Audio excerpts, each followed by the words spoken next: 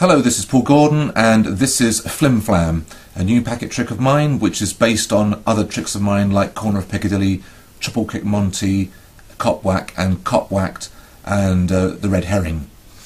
And the patter is the usual 3-card, 4-card Monty patter. I've got 4 playing cards here. I've got 3 of spades and 1 Jack of hearts. And the Jack of hearts is the money card, the one to watch. I'll leave it on the face of the packet so you can see it. If I turn the packet face down and reverse the order, it should bring it to top. Well, it's not on top, it's not actually on bottom, it's second from bottom, and I'll leave it second from bottom. If I leave it second from bottom and reverse the order of the cards, it should bring it to second from top. Well, it's not on top, it's not second from top, it's actually on the bottom. So you have to watch very closely with this. It's all about observation. Now, to make it easier to follow, I'll revert back to 3-card Monty by losing one of the 3s into my pocket here, which leaves 3 cards.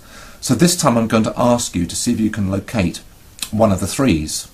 Well, it's going to be impossible to do because, being a card cheat, I've actually only got 1, 2, 3 jacks. So you're never going to win that. But the other thing is, if you're observant, did you notice this mystery card here? Well, traditionally speaking, X marks the spot. But in this trick, X actually marks the moment. Well, it marks the moment that I switch these 3 cards, so I've got 3 very different jacks. And there we have it. Flim, you end clean, and the reset is almost instant.